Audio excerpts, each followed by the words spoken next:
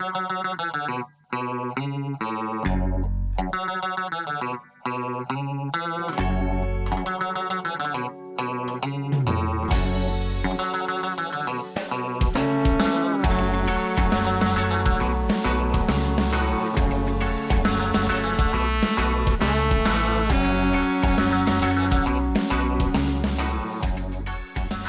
and welcome to episode 109 of the MisanthroPod. I am Snipe, and as always, I'm joined by Captain Wib. Say hello. Hello. And I'm also joined by Captain Drummermat. Say hello. Hello. I'm sorry, did I catch you on the cum there? Caught me on the yawn. Oh, okay. Okay, sorry, am I boring you already, sweetness? Apparently, it was happening while you were doing the intro, and I was panicking more and more as it got closer and closer, but the yawn just kept going. I was like, no. Hello. I like how fantastic. I like how as we've gone on, we've got less good at doing a coherent intro to this podcast. Not my fault. Well, for the first, I'm going to say 50 or so episodes, if we cocked up this badly, we'd start again, but Oh yeah, that's actually a fair point. What? It's like how earlier on in this intro, Snipe was doing a whole thing about captains because we were talking about Captain Scarlet before it started. And normally, I'd make some effort to put context to that. But it almost got completely derailed by you yawning, with several levels into a cock up. At Yeah, this Matt, point. could you try and be a little bit more professional, please? Seriously? Yawning? What if every time you yawn, a ghost puts their finger in your mouth? I'd yawn more often. Oh, me too. With my butt.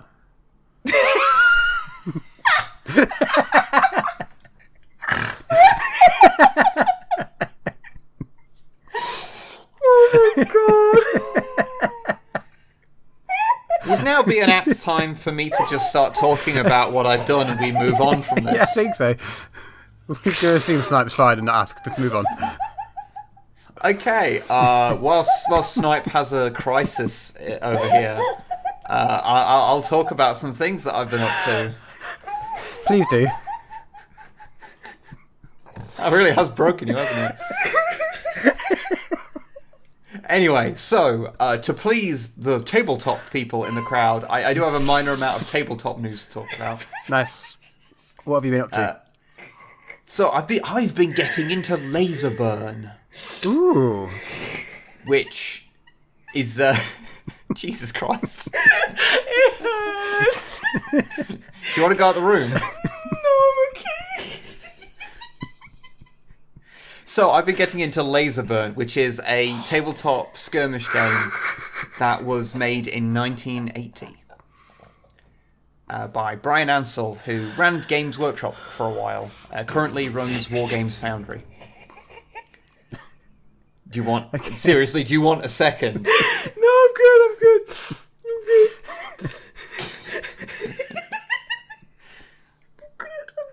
Because I'm not sure how well I can talk about things whilst you're having a crisis over here. Blame Matt. He's the one who's gaping his ass at ghosts. Oh, ow. I'm good. Okay. So yes, I've been and by getting into, I mean I've been reading a lot about it, and I've been painting miniatures. But I. Okay, I'm sorry. Okay. Painting miniatures, you say? Yes, I have been painting miniatures. So yeah, the next episode of Codex Compliant is going to be on Laserburn, in fact, because it has connections, not just because Brian Ansell wrote it, but because of other things that will become apparent later. Ooh, I'm intrigued. And yeah, it's just an interesting little thing because it's really fucking old, and games from that era have a habit of being written in a way that makes them incomprehensible. Oh yeah, I bet. You know how modern games do this thing where they have examples ever? Yeah, apparently examples were invented in about 1993.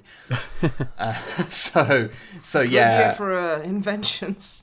Yeah, it was very useful for actually learning how your game system works.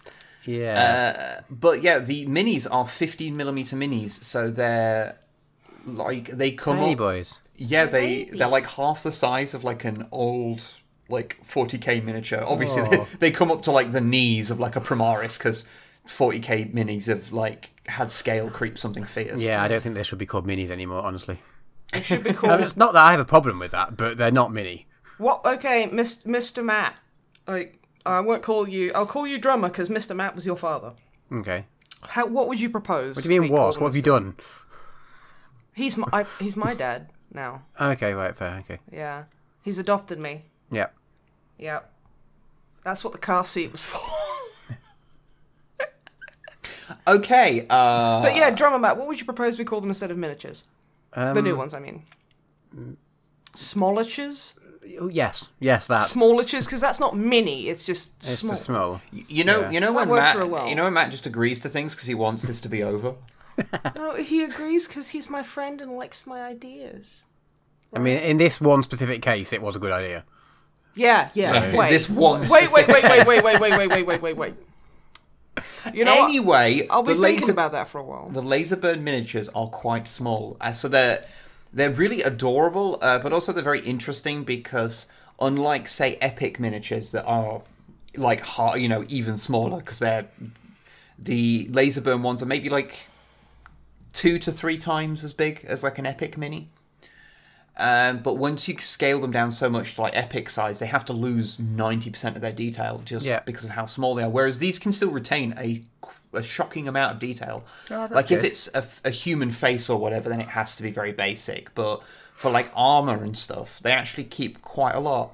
The Imperial troopers, because there's an Imperium in it, because of course. Of course. Look remarkably like the Sontarans from Doctor Who when they're in full armor. So that's. Thought they were Sontarons. I'm not getting into that deep, deep cut you just made there to do with an Australian refusing to pronounce it the way the writer did. Honestly, like, as an Australian, yeah. Yeah. But anyway, yeah, Laserburn is super interesting. You can still buy it from a website called Alternative Armies. The original rulebooks and models are still put out by them. Well, isn't it like the original rulebook's like £7? Yeah. Like, as a physical copy. And, like, you can get, like, little miniatures, like, for, like, 50p. Yeah, I bought... And they are cute. That's bought, they're new, not like someone's hoarded them from the 80s. No. Like, they're still making them. Yeah, they're still making them. Oh, cool. It's really, really cool. Yeah, and like I say, I bought like I did like a test order from them, and I just bought like 4 minis just to see how long they'd take. Didn't to they come like the next day? They came in. I ordered them like on the 17th, like late at night, because basically someone had left a comment about that Laserburn existed, and so I looked it up, found these things, and became obsessed with it. Wrote half a script on it. Within 40 minutes, and had bought some already, and I got I ordered them on the night of the 15th, and they came on the 17th. Yeah, in the like, morning. ridiculously quick. However, I did order some like 4 days ago, and then they've not been dispatched yet. So God, it's like there's a global pandemic or something. yeah, almost like there's things. So I'm waiting for the actual rulebook and stuff to arrive because I've been going off a PDF that I found. But yeah, so you can still buy them, so it's actually really cool. Is it still on the same edition? Yeah, they only never made one. Ah. I mean, it's more complicated than that, but that will be giving away fun things for the video. But yeah, I've been having some fun kind of going through that. It's really interesting.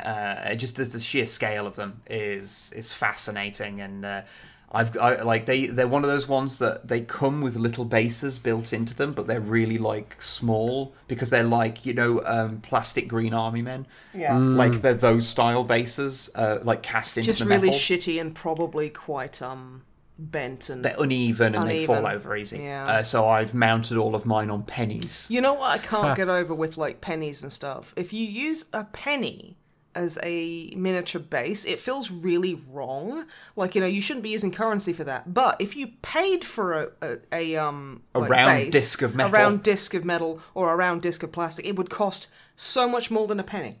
Probably, yeah. And it's like that just always blows my mind. It's because I often use pennies to like weigh down like certain metal models and stuff. Usually, like back in the day when Devastators were a plastic kit, but they had metal weapons, and they were on 25mm bases, so they fall over all the damn thought that time. was a good idea? Jesus, we are honestly living in we are so pampered now. Like, dang, like, oh yeah, back in the day where it's like, yeah, you get one model, fuck you. Or like, and it's literally like 3 kilograms in weight. And also, if you spend too much time handling it, you'll fucking die. On the other side, the models are like 5 times more expensive, so... Oh, Inflation. more than that. I mean, it depends largely on which model. Yeah, of course. But yeah, anyway, you weigh down those Devastators with the penny, and that worked quite well. I'm sure people used to use washers as well. Yeah, I went out to buy a bag of washers, and yeah, it worked out as more expensive for the bag of washers than it would have been just to use the coins I was buying them with. So I was like, well, I'll just use the coins. Yeah. And especially now when nowhere takes fucking pennies, so you might as well use them. Well, no one's taking cash now. Yeah, so I mean, no one's taking cash because of the world is on fire. How about yours? But anyway, metaphorically and literally. Yes. But anyway, we're here to help you forget all that just for a brief amount of time because, you know, we all need some reprieve, otherwise we'll all lose our minds. That is true. I actually wasn't going to say a single other thing about it. So. I will say, Wib bought me today a little Donald Duck, who's like a chibi little Donald Duck with like a clip. You know how they have like the clip arms so that you can clip them onto things, like the side of a baby's pushchair? Yeah. Or something like that. And he is super grumpy. He's got like really cranky eyebrows, but he's super, super cute and baby. And I'm going to post a picture of him on Twitter because he is the most adorable thing in the world. And the woman who was serving me in the Disney store was honestly like, I kind of wanted to stop and just go, I have hearing aids, could you please speak up? Because she was like, I was like a foot taller than her and about 100 decibels louder. So maybe that was Minnie Mouse. I don't think it was. But yeah, and like we were gushing about how cute and grumpy he was. And also we found out today that the Disney store refers to their employees as cast members, which I kind of just wanted to fucking strangle corporate businessman. I mean, I knew that anyway, because Disney do that with like the people that work at places like Disney World. They refer to their staff as cast members. That's really gross. I think it's so that it feels like they're part of the magic instead of just having to pay rent. Yeah. I'm getting depressed again. Anyway, this Donald Duck was super cute, and I'll put him on my Twitter at @SnapTheSorrow. And also, people have been buying me lots of really cute, cuddly toys lately off Amazon. Yes. And my house is getting very full, but I don't actually care. It's the best thing ever. And I got a Sleepy Charmander the other day, and he is super I saw good. that one. I know, he's so cuddly. Yeah. And like you turn him over, and he's got like a little yellow tummy. And he's got like he's got like little yellow toe beans as well. It's just like okay, I'm gonna cry talking. Yeah, toe beans. Like kiddie toe beans. Like cats on the other side of their paws. Pads. Okay, yeah, pad things. Those are toe beans. Okay, toe beans, good. Or beans. Yep. See, you can't see bunnies because they have secret beans. Because all like bunny beans are covered by fluff. Yes. I'm going to carry on talking about things. I wanted to talk about something nice. So. Okay. Well, I was going to talk about a new video game. Nah, let's talk about beans. I'm going to talk about the video game. I've also been playing... I've played a little bit of Necromunda Underhive Wars. Ooh, nice. The new Warhammer-y game. I can't remember the specific number, but it was gifted to us entirely like out of nowhere by someone called Dan. They did have some numbers after their name, but I forgot to write it down. Thank you, Dan. So thank you very much. Thank you, Dan 1, or possibly Dan 2, possibly Dan 3. Dan 1 to pi, delete as applicable. It will be with the combination will be within pi. So, it was 3 numbers. I remember that much. Okay. Yeah, there's more than 3 numbers in pi, honey. True. Yep. There's at least 7. I feel we're getting hung up on this very small issue. Well, someone's got to give Drummer Matt maths bonus. Anyway, I've been playing Necromunda Underhive Wars a little bit. Not too much, because we're going to do something with it. It's going to be pretty sexy. It's going to be mysterious. We're doing something. It's sexy. We're going to do a thing. Yeah. I'm going to cover myself in jam and run away from my problems. Again. But yeah, so I've been playing a little bit of that. It's a weird kind of game, because I know that it's very heavily borrowing things from Mordheim, because it's the same company that made that. Is that like a D-Blow kind of thing? No. Okay. No. I've heard of Mordheim, but I think it's like a strategy game. Okay. It's a game where you can use a mouse. I'll tell you what. Shall I describe it because I know what it is? No, I'm going to tell you what it is. Okay. Okay. So it's it's actually quite a strange like combination of genres. It's a fighting game, Right. / like Diablo, like looter, shooter because they have Okay. guns in it because it's Necromunda. And Oh, it's Necromunda now. We're not talking about Mordheim now. no, it's literally Necromunda, but the thing is they couldn't actually call it that because it was already a copyrighted thing. So it's Even kind though of like even though StarCraft kind of like thingy. Even though Mordheim is literally also a Games Workshop property. No, it's not. Not with video games. Not they with didn't video have the games. license for it. So So they've got, who had the license for Necromunda then? Because there is no other Necromunda video game. me. You have it. Yeah, Okay. so I sold Okay. it to them because Okay. I'm just a good person, and Okay. I was like, I tell you what, you give me £4.09 and a bag of like popcorn chicken, just like a garbage bag full of popcorn chicken. It can be Cooked cold. or uncooked? Honestly, mix it up a bit. I like me some medium rare popcorn chicken sometimes. That's It's nice. upsetting. It's nice to have squishy and crispy. I don't like any of this. Yeah, it's fantastic, and then you just kind of like Anyway, we're getting sidetracked, but yeah, We are. yeah. Could you just like fucking keep on topic, please, for like 5 minutes? I'm sorry, everyone. This is so unprofessional. Really, honey, come on. Can I talk about the actual video games that exist? I have literally forgotten what you were talking about. I know. I mean, you're honest. That's fine. Okay, so yeah, it's made by the same people that made Mordheim, and it's kind of similar in its thing. Apparently, although I've never played Mordheim. I have. The basic idea is that it's a turn-based, like squad, like tactics game. So you've got so much room to move, and then you have actions that you can do certain things with. So you shoot, or you can like kneel down and hide behind things and stuff. It's a really, like, it took me a while to kind of get used to how just the basic game functions, because it does kind of throw a lot of information at you at once, even in the tutorial, and you kind of just, what? Okay. And what makes it really peculiar is that the movement phase, it's not like a lot of strategy games are in a sort of pseudo-isometric thing where they're, like, pulled out, like XCOMs and things like that. This is not that. When you move a player, you are controlling them like it's a third-person action game, as in you're physically moving them around. You just have so much room you can move. Okay.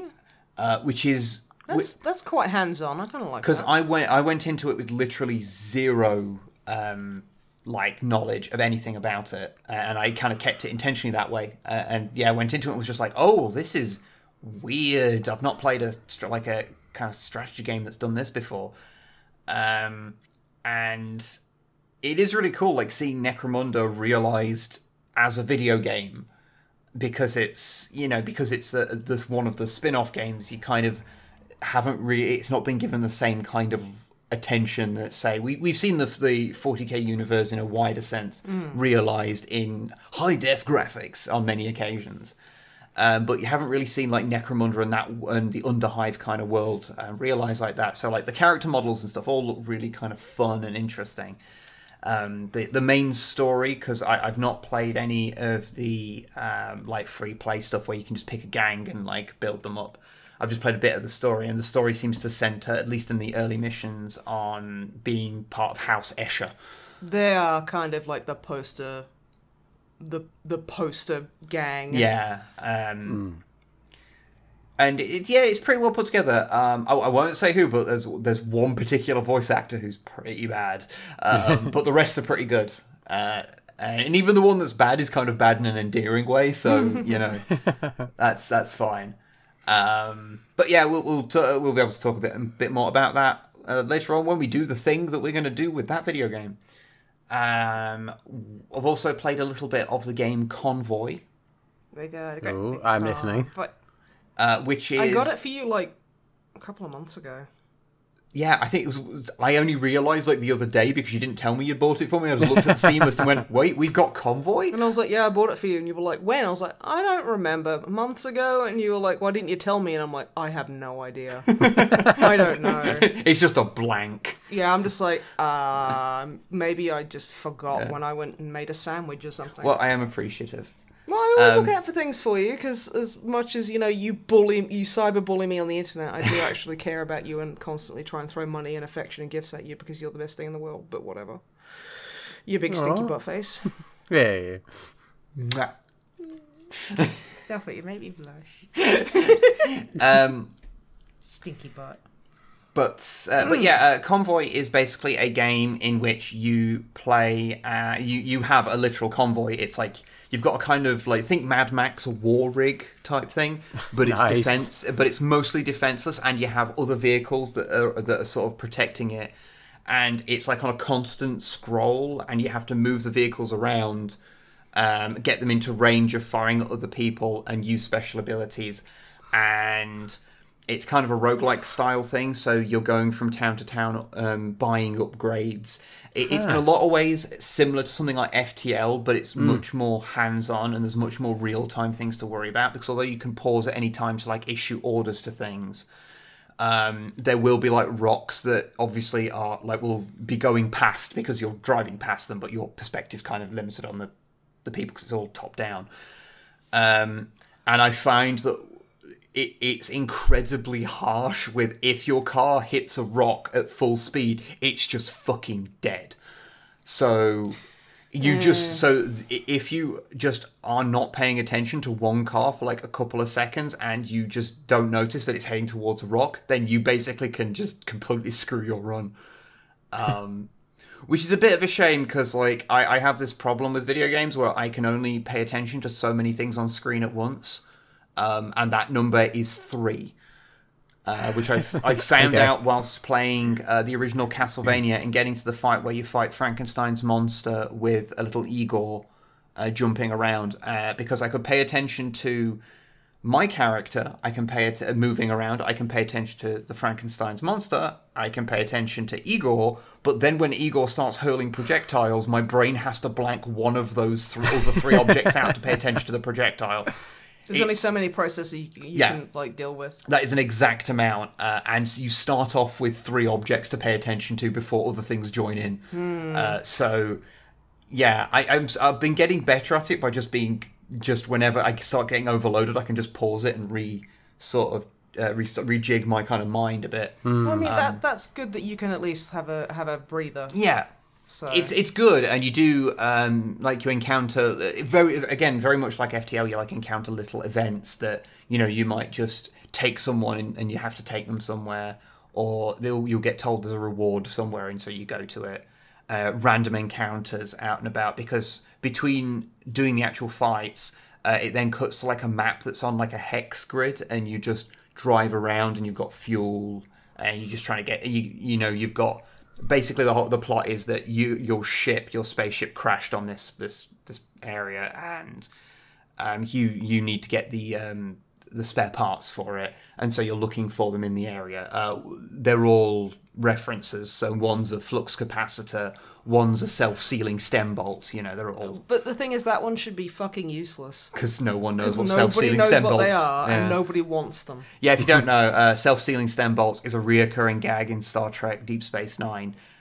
Where Nog, isn't it? I think the first. Oh no, it's his dad. The first time they appear, I believe it's because it ends up with Nog and Jake acquiring a huge batch of self-sealing stem bolts, and no one wants them because most people don't seem to know what they're for. Mm-hmm. And it becomes a reoccurring gag of like people will sit there and go, "Oh, so we've got a delivery of self-sealing stem bolts," or things like that. They'll go, "Oh, what's," they'll be looking through containers, and one of the containers will usually contain self-sealing stem bolts or something, and they'll say it out loud, Self-sealing stem bolts. Try saying that like 5 times fast. I will not. But yeah, it's pretty good. I don't know. I want to play it some more because I've only played like an hour or so of it because my brain can't deal with too much of it at once. But it is fun. It is fun, and yeah, you can often find it quite cheap, so that might be something worth looking at if you enjoy things like FTL and things like that. I've also been watching some stuff. I watched a bunch of Ultra Q.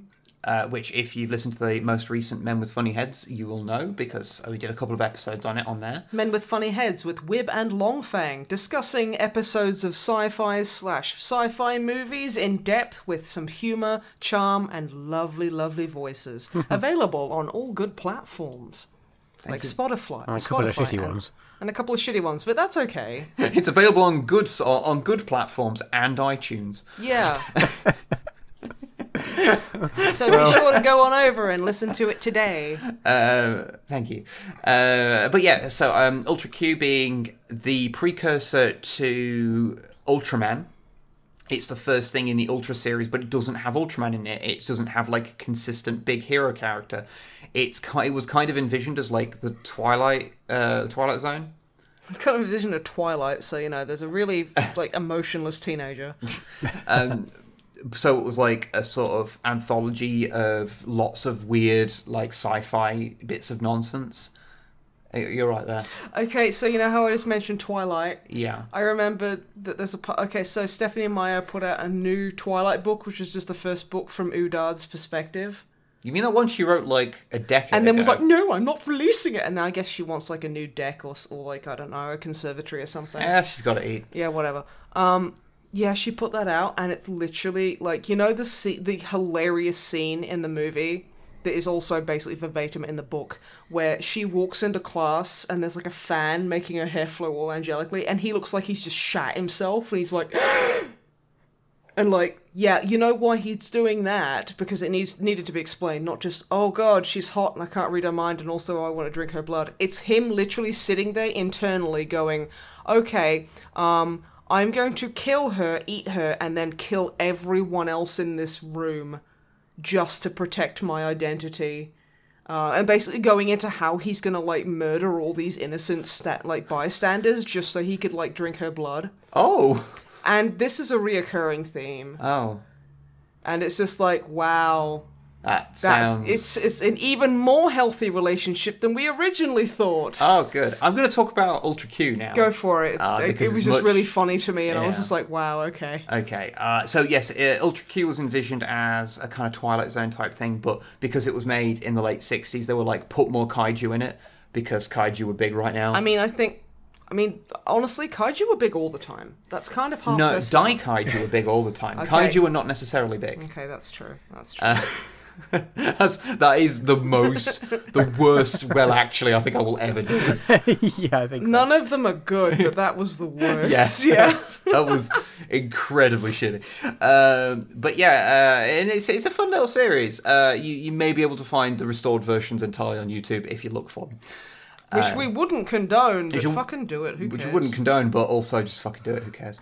But yeah, it's a fun little series, and it's very, very consumable because the stories are nice and simple. The characters are kind of just like likable, and it's just a new weird antagonist every week that may or may not be a modified Godzilla costume because it was made by Tsuburaya Productions, and Eiji Tsuburaya used to work for Toho and so was on good terms with them, and so could just nick off with suits and they wouldn't mind.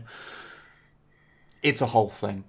But yeah, I also have been watching SeaQuest DSV because Shanus, who sent us Space Fleet, also at the same time sent the full, like, complete collection of SeaQuest DSV for me to watch because he knew that that's the sort of thing I would watch. And yes, I very much am watching it. It's actually really quite fun. So if you're not familiar with SeaQuest DSV, it was put out in, I think, 1993. And the best way to put it is that, okay, so imagine if Star Trek The Next Generation had the main bloke from Jaws as the captain. Who can do, like, sick acrobatics. He can. And was underwater, so everything was wet. That's it. It's just Star Trek, but wet. and with the bloke from Jaws. It also has Ted Raimi in it, which It is has weird. a dolphin. It does have a dolphin called Darwin, who I read up about it, and apparently at all times is not a real dolphin, is an animatronic all It's the because time. dolphins are fake as fuck. I mean- dolphins just look fake all the time. Dolphins do look like they're made of rubber, so when you make a fake dolphin out of rubber, it turns out it looks pretty good. And honestly, it does look really good. Yeah, like considering it was done in the early 90s. Yeah, SeaQuest Yeah, is nothing weird... done in the early 90s looks good. No, Yeah. including me. Thank you for letting that hang in the air so we all got to sit in it. Terrific. Yeah, I'm like, I can't think of any way of taking that isn't upsetting, so let's just, yeah. Well, I guess I was technically, like, produced in the 80s. Yeah, you were produced in the 80s, really. Yeah, but the then- same year as Star Trek Next Generation. And the same year as Predator. Mm. Classic. The same year that Meryl Silverberg was born. See, I was just born the same year that the Challenger blew up, so, you know. I mean, it's not a coincidence. No. And So we get back to... Didn't Chernobyl happen in 86 Oh, no. as well? Oh, no. Yeah, maybe you should have just stopped, Okay. stop doing all those world-ending horrible tragedies. But yeah, SeaQuest is a surprising amount of fun. I remember watching it as a kid, but I didn't really remember anything about it, like, going forward, and watching it again has been, like, just kind of adorable, because it's... You know how, like, 90s Star Trek, especially TNG, and less so DS9 because it got a more kind of hefty story over time. But, like, Voyager had it as well, where it's just very comfortable television to watch. It's I honestly like seeing some of the episodes that you've been watching. It feels like that kind of like warm, cozy kind of like Murder She Wrote, Diagnosis Murder kind of thing. Like yes. like, you know, there's that kind of, I don't know, it's just this warmth. There's a even though the subject matter is a bit, there's a formula. You know what's going to happen. And... it has slapstick that isn't really funny, but it's kind of endearing because it's so bad. Yeah, It's like silly granddad humor that isn't racist. It doesn't take itself 100% seriously, which sort of means that the sillier elements kind of work. Yeah, it's kind of like that. Yeah, it just seems kind of cozy. And yeah, it's just an interesting. It's a very interesting show to watch again. Because the basic idea is that there is this huge submarine called SeaQuest. DSV stands for, I think it's Deep Submersible Vehicle, something like that. And it's this enormous thing, and it was originally designed as like a nuke launching warship. But it got retrofitted. And they just stuck a dolphin in the launcher. They literally stick a dolphin in its torpedo tube at one Oh point, my yes. god, Oh, really? God. They put a dolphin in the torpedo tube. Did they shoot like, it at someone? No, they're like, you can't shoot a dolphin out of that. They're like, we're not going to shoot him out of it. We're just going to open up and he can swim out. Okay, that's not as bad. Yeah. I was just like, But they do Okay. they do mount the dolphin in a torpedo tube. It's true. However, So is it like the salmon tube? no, it's a torpedo tube. No, but it's like the the things. It's that, not the fish tube. Can you no. not do that noise again? Why not? What's wrong with it, Matthew? Do you not like it? Maybe I shouldn't make horrible noises on on microphone. An audio only medium? Yeah, drummer Matt. But it's the salmon fish It's not. tube No, where you put dolphins in it. It's And it goes, not. It's not. And I can't stick to the point I'm trying to make at any point today. I am very tired. SeaQuest DSV, yes. Dolphin tube. There is no dolphin tube. There is a dolphin though. His name is Darwin, and he can talk. Well, he's got this technology that means you can understand him, and he can talk to you. So he's like, he's like, yes, Bridger, friend. He's voiced by Frank Welker, Megatron. So that's funny. Yes. Not that Megatron. Oh, then I don't care. The Megatron from the G1 cartoon. Okay, that's fine. But yeah, it's a cool series, and it's the whole thing, and because it's set underwater. It has this interesting thing. So everything's done with CGI, like all of the submarines and things. But because it's obviously got this, it's got like a filter over everything to make it like dark blue, so it looks like it's in the deep ocean. It actually covers up the like shoddiness of the early 90s CGI quite well. So it makes it look like late 90s terrible TV CGI as opposed to early 90s terrible TV CGI. So it actually works quite well, in all honesty, and the whole conceit is that in the future of 2018... Oh, shit. Mankind's sort of got better at like underwater technology, and they've realized how to like, harness the sea for resources. So and talk to dolphins. A little bit. And so, yeah, there's like undersea colonies and things. And the amount of guest stars that have shown up are kind of fun. Like there's one episode where Tim Russ, who's Tuvok in Voyager, and Seth Green show up. Seth Green is a teenager. Yeah. There's another one where, it's basically an episode of Firefly because there's like a mining town, except it's an Australian mining town. Oh yeah. And there's like one guy who's taking it over, but he's actually played by the actor who played Ducky in NCIS.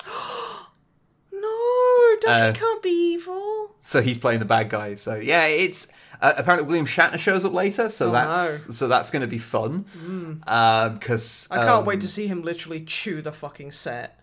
Yeah. Oh my goodness. He's a fun actor to see, but he's a bit of a wanker. Yeah. So, there's a limit to which I can be excited about William Shatner. But it's interesting when he shows up in things that aren't Star Trek because you're so used to seeing him play Kirk that but yeah, I'm enjoying it. We're probably going to do an episode of it again on Men with Funny Heads at some point because it's just kind of fun thing. Also, it's despite being a thing that's primarily a science fiction thing, it has I've watched there's 18 discs of this complete collection. How far through are you? I've watched most of the 4th disc at this point. Oof. That's dedication. Because there's 2 seasons. It's on DVD, so it's there's like 3 or 4 episodes. Yeah, but yeah, I get you. And already there's one episode that's about ESP existing, and another episode in which, they go to what is basically the Titanic. It's not actually the Titanic, but it looks exactly like it, and they create their own fiction about like it sinking. And a pocket of it is like just perfectly like preserved underwater, and it's got ghosts in it.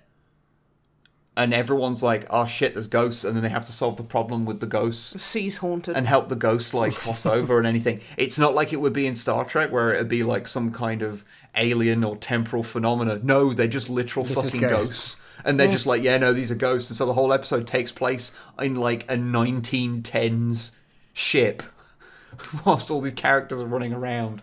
It's really peculiar. Wait, you were telling me that at the end of these episodes they have some fucking guy sit down and talk to you about real world science, just like no... Yeah, they're like science advisor for the show comes on and is like, "Hi, my name's," I think it's Bill Ballard, I think his name is. Good name. And he comes on at the end and goes, "Hi, in this episode we talked about sinkholes. In the real world, sinkholes do this, blah, blah, blah, blah, blah, blah." And, or like, so SeaQuest, because it's this huge ship, it has multiple little submersibles that are remote controlled that they call whiskers.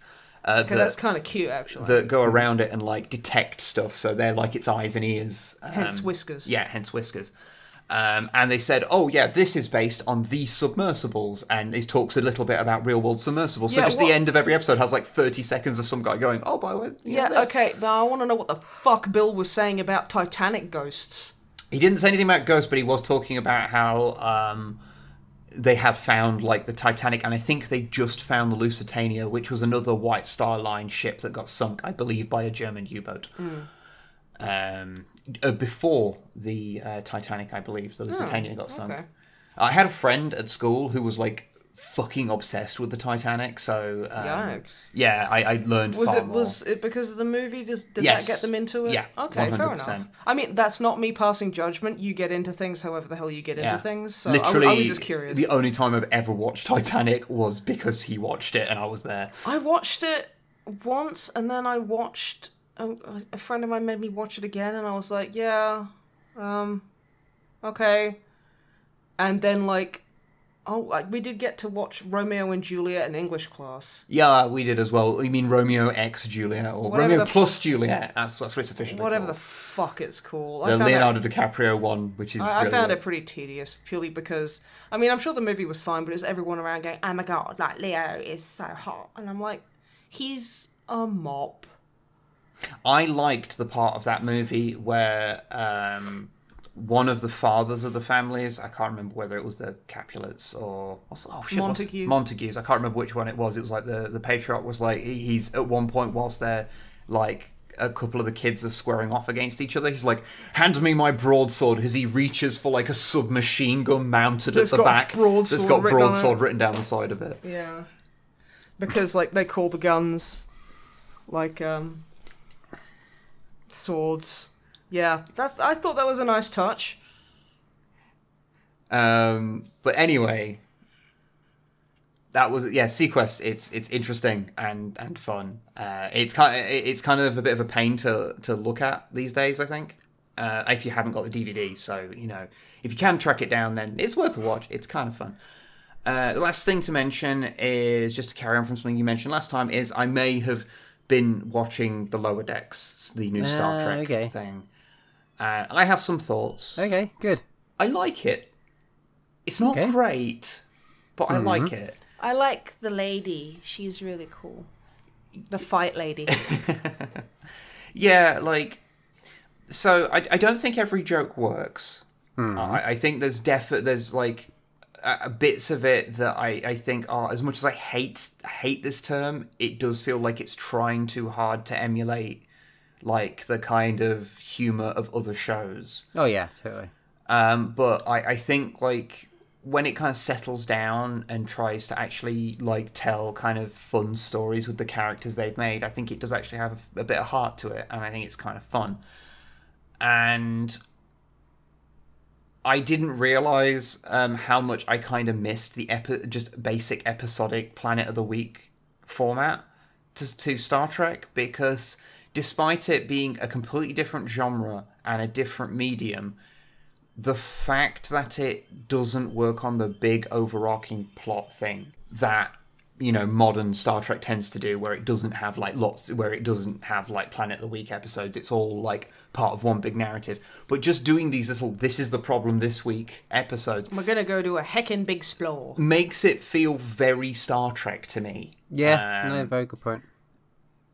And yeah, I was like, I'm actually enjoying this. Like, I enjoy the characters they've made, even if they can be a bit shaky sometimes. I feel like this is one of those shows that, like, if it gets a second season and once they've kind of got their full kind of idea of what's happening and like where characters should be, I think it's going to be quite strong. I feel. Well, I mean, it's a fine Star Trek series because the first series isn't great, so that in fact works in its favor.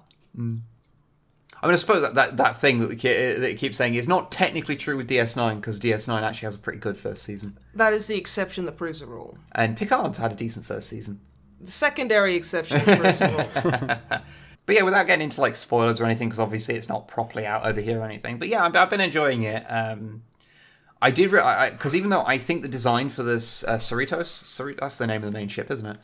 Scoliosis. Yeah, it just makes me think of churros each time. Churros look amazing. Yeah. Like, I really do not like the design of the ship. It's really wonky and weird, but it's also supposed to be kind of a shit ship, so, that's fine.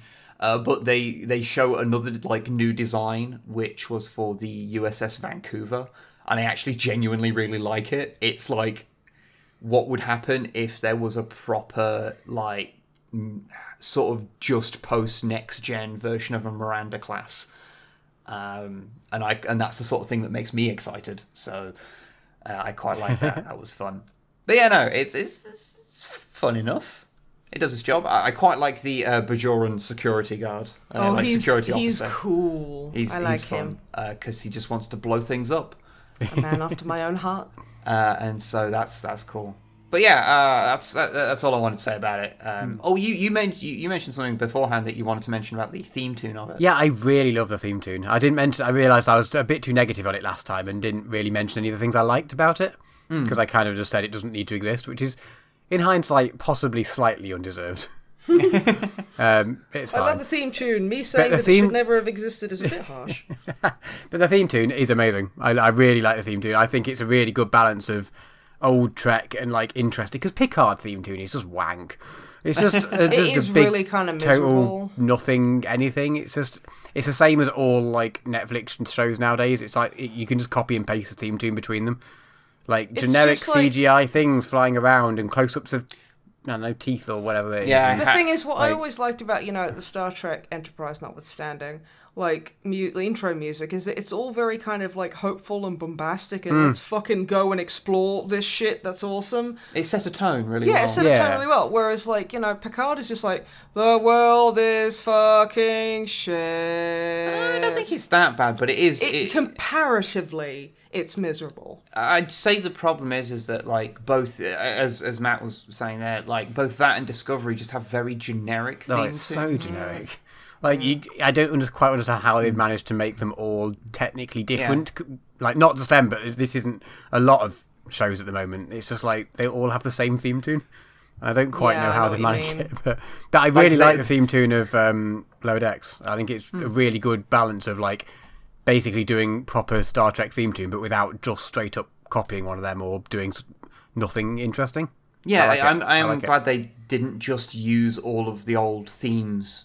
They've given it its own like audio identity, for want of a better term. And you've also got the intro's quite fun as well, because it's like the typical the ship. It's very similar to like Voyager's intro, where it's the ship kind of doing things and flying around space, except it's knocking into things or like or not being able to get away from something. Like it's just bad things happening or a chunk falling off the ship. Like, sort of matches the whole sort of idea of the show. So, but yeah, no, I do agree. I think that the intro theme's pretty good. But that's all I really wanted to say about the Lower Decks and anything really in general. So Matthew, what have you been up to? Hello, I've watched a bit of telly. Not done too much. Okay, great. But, you make Snipe? No. So we watched a couple of Netflix series. First up, we watched Norseman. Oh, have you seen anything about Norseman? No. Is it like Vikings but a little bit sillier?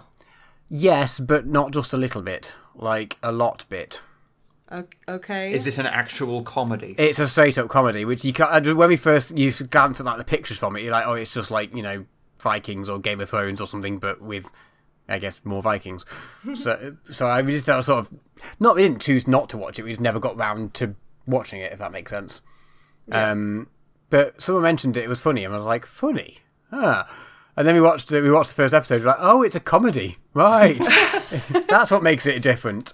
And yeah, it's okay. We watched the first series, and I think there's either 2 or 3, so we may or may not keep going with it. But it is quite funny, but I have... So as this title suggests, Norseman, it's set in whenever Vikings were around. What would that be, like 1200s-ish, maybe? I actually have no idea when Vikings were around. Anyway, it's set in the Viking era in Norway with Vikings, but it's a Norwegian production, and they film each scene originally in Norwegian to show in the domestic market, but then they reshoot the scene in English so they can export it. And I have a sinking feeling that it's kind of funny because their accents are funny.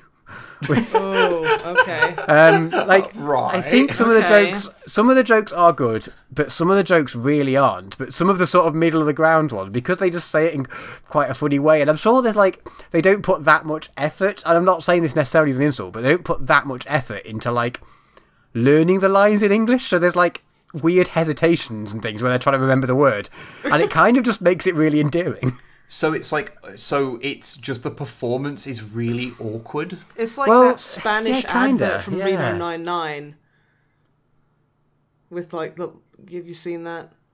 It's basically, I can't speak Spanish, but it's like this woman going like, como estás? Like, it's just this really appalling, like, you know how people... Oh, is that from Reno 99? I think so. I've only ever seen it portrayed as being a real thing. Oh, no, apparently it is fake. Okay, good. Yeah, but it's just like, you know, when people would stand up in, like, language class and be like, Guten Tag, mein, like, ich heiße fucking Bellend, ich liebe Baumer. Wait, no, I accidentally said that well. Ich liebe Boomer, or something, you know, you're just like, fucking hell. But the thing is, if like someone says that in English, it's just like, yeah, fucking drag it, honey. I fucking hate this language. Yeah, I mean, it's not like that. I mean, all of their English is way better than. Oh, it'd be better than. I mean, English, definitely my Norwegian, but probably definitely than our English.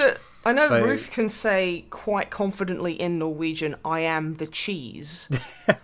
So yes, you know, she's kicking all of our asses in like in that regard. So, but yeah, no, it's nothing at all like they're bad at the English. It just puts, I think, the timings of the jokes land slightly differently, which makes them funnier than they might have otherwise be. If that's, I'm trying to say it in a complimentary way, but also it's not. The jokes sometimes don't really hit home, I think, if it was just straight up. So basically the oddities of the show's production lend an air of absurdity to the jokes. And also doesn't seem like it crosses the international punchline as well.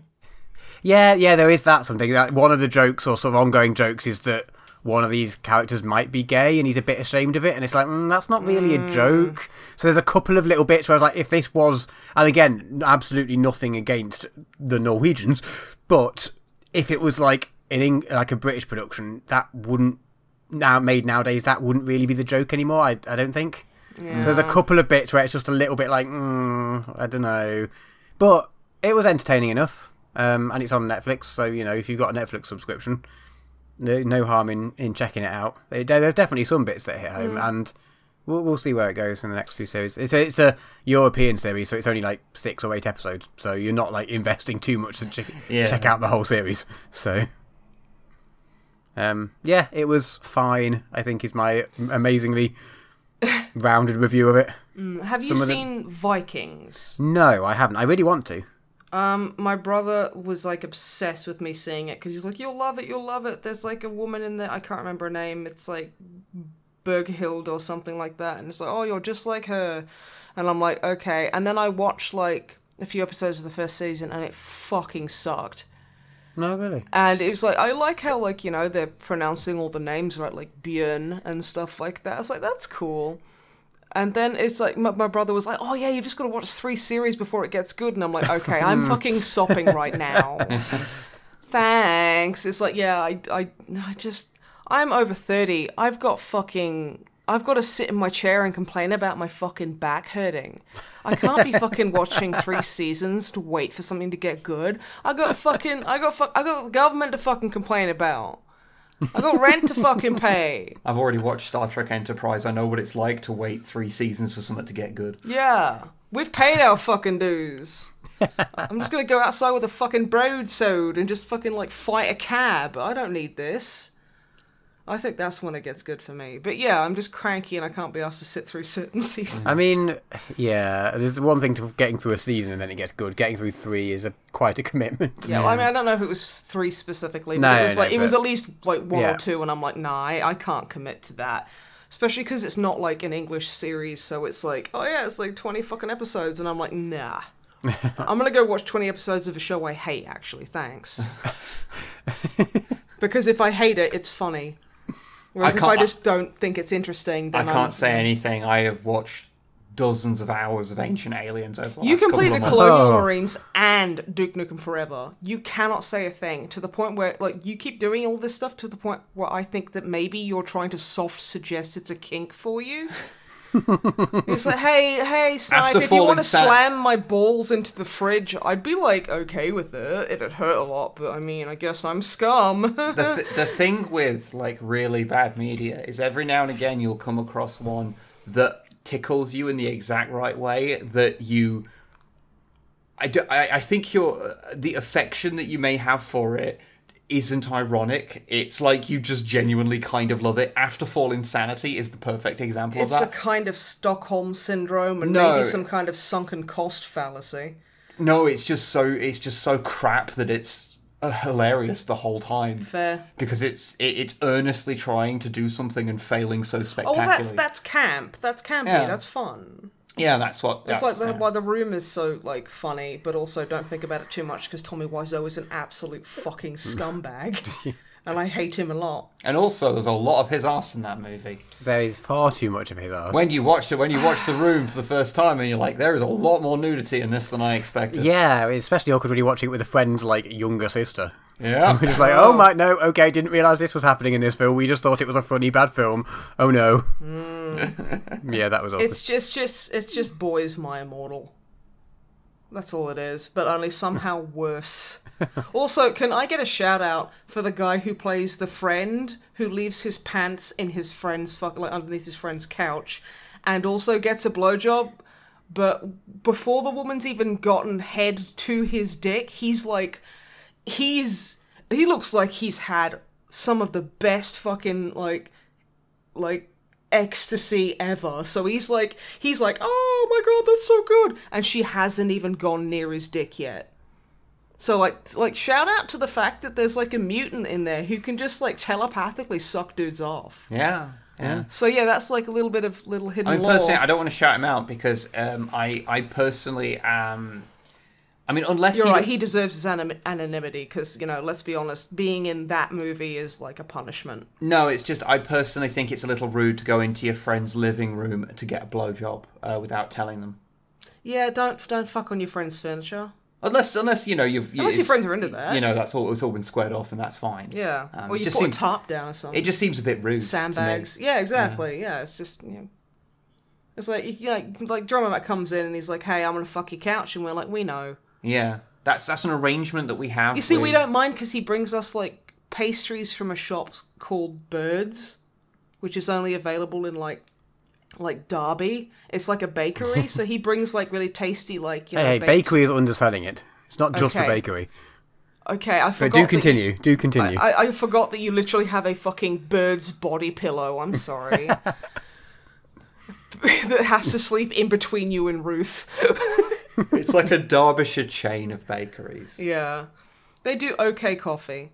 They do really good sausage rolls and stuff. And Yeah. their pastries are very nice. So yeah, he kind of brings those round, and then fucks the couch for 27 minutes. Never longer than that. Never less Never than less. 24. Yeah, it's a bit weird. Very precise, orderly. Just how we like it. Matthew, have you done anything else? Yes, we've we've been watching another Netflix series called Sense8, which I honestly hadn't heard of, but really it had good things about. such a big budget. It's such a big thing, and I just hadn't ever really heard of it. I was like, how have I missed this? But we got recommended it, so we've been starting watching that. Isn't it like a It's a Netflix supernatural kind of kind people of. So have it's powers kind of thing? not quite not quite powers or such. So it's a Netflix thingy made by the Wachowskis. Is that how you pronounce it? Yeah, the Wachowski sisters. Yeah. Yep. In 2015, I think. So it's like a bit old, but not that old. But I think it was before Netflix started making everything. Yeah. So it has a budget because it's set in. So the gist of it is that you've got these 8 people, hence 8 with the number 8 in the title. Ooh. Yeah. I like it already. Very good, on point. And there's 8 people around the world. I think there's like 2 in the States and 1 in Mexico and London, Berlin, South Korea. A few, and I've lost count of how many that is. There's 8 people around the world that have all got this weird telepathic psychic link of some kind. And we haven't got to the end of the series yet, so I'm not sure. So you're sort of slowly learning about this. So that's not really that many spoilers, because you get the gist of what's going on with this, and then you sort of learn more about it. So we haven't really had it explained. I don't even know if it is going to be explained properly. But yeah, we've watched the first sort of 6 or so episodes, and they're hour-long chunky episodes. It's good. We're quite enjoying it. It's very weird though, because we got a lot of people saying it was really good, but I don't know if it's just because now we're watching it and it's 5 years later and sort of we've the world's matured slightly, but it's very everything about it is a cliche in some way. It's very like, oh, they're doing this thing. Oh, that's really obvious. Oh, but they're still doing it.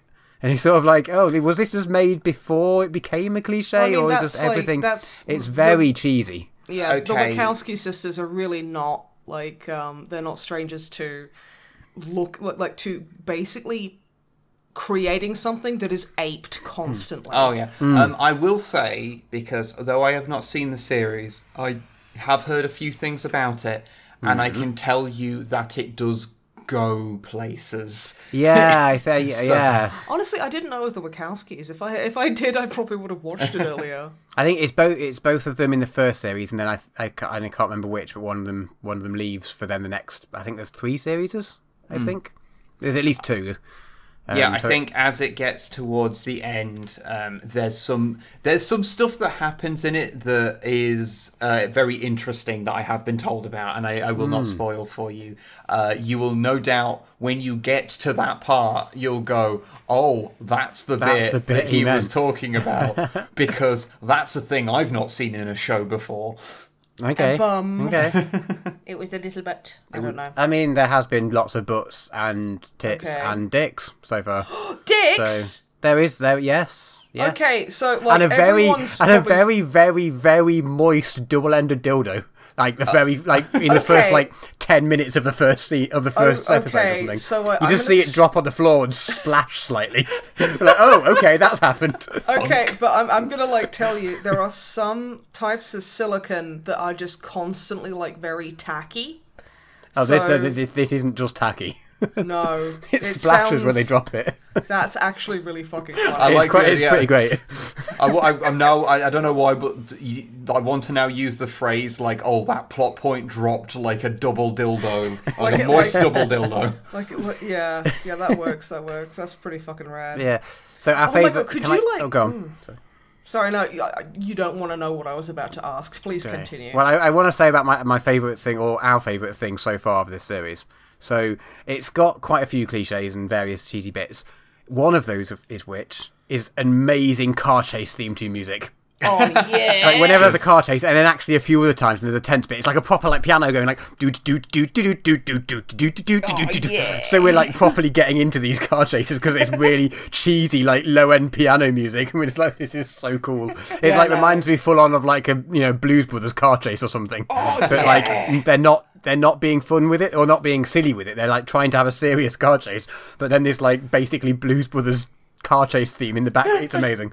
It's great. That does sound really I don't think it has the desired effect that they were going for, but we love it. No, that sounds terrific. It is excellent. It happens at least once an episode, and we're just come on, get to the car chase bit, or the bit that they have the car chase music. Yeah, it's quite satisfying so far. But I have heard it goes weird places. So yeah, I'm excited to see why. But yeah, that's all we've been up to really. Okie dokie. The Snipe. It me. It you. What have you been up to? I have been watching a bunch of spooky movies. And now for the segment of the podcast, Snipe recounts the horror movies she's watched. Hi, I'm Snipe and I watch the spooky movies. Okay, so I finally got round to watching The Nun. My dad was a nun. No, he wasn't. Yes, he was. He stood up in court. They asked him what his occupation was, and he said nun. That's a Blackadder joke. Yes, it is. Yeah, and I basically only come up with it because I know Wib has to finish it. Yep. He cannot let it hang at all. So if I go, great booze up, Edmund. Do you have an explanation for that? Yes. Yeah, he can recite fucking swathes of it. I think I actually got that wrong. I can actually remember the exact wording that he says there, honestly. Yeah, that's fair. But yeah, so I watched The Nun, which is part of the Conjuring cinematic universe, which I say it... Yeah, how many films are there in this cinematic universe? There's 3... I think there's 3 Conjuring movies. There's Annabelle, Annabelle Creation, Annabelle Comes Home, there's The Nun... And I think that might be it, actually. So there's quite a few, and I'm sure I'm probably missing some or something. But yeah, there's a good few. But the thing is, it's following, like, Ed and Lorraine fucking... I can't even remember because they're just such fucking hucksters. And, like, I need to see The Conjuring 2 because that's basically, like, they go to London and are like, let's help out this girl who's basically Reagan from The Exorcist or something. I don't fucking know. So that's gonna be fun. But yeah, like, honestly, I just wanted to watch The Nun because, like, Bonnie Aarons is in it and she's the woman who plays the nun. And she's just so gorgeous. I love, like, her face is so interesting. Like, because, like, they literally just, like, made her pale and, like, gave her a spooky, like pallid skin tone and contact lenses. But that's just how she looks. She's got a very intense look. She's fucking amazing. I love her. She was a guest judge on Dragula. And it's, so good. And honestly, it was just really cool to, like, just see her kind of fucking about. The movie, other than that, was just a bit, whatever. They literally have a French Canadian that they just call Frenchie. Good. And it's like, but he, like, doesn't want to tell anyone that he's French Canadian because then he'll be less fuckable. What? In his own, like, thing. He's also, like, super, like, into the lady nun who's, like, accompanying the father to go to this monastery where... Barking up the wrong tree there. Yeah. Where, content warning, there is suicide and kind of, like, suicide imagery and stuff like that. Because a nun has taken her own life, and they're like, this is really weird, what the hell? There's something evil up there. And it's just the nun.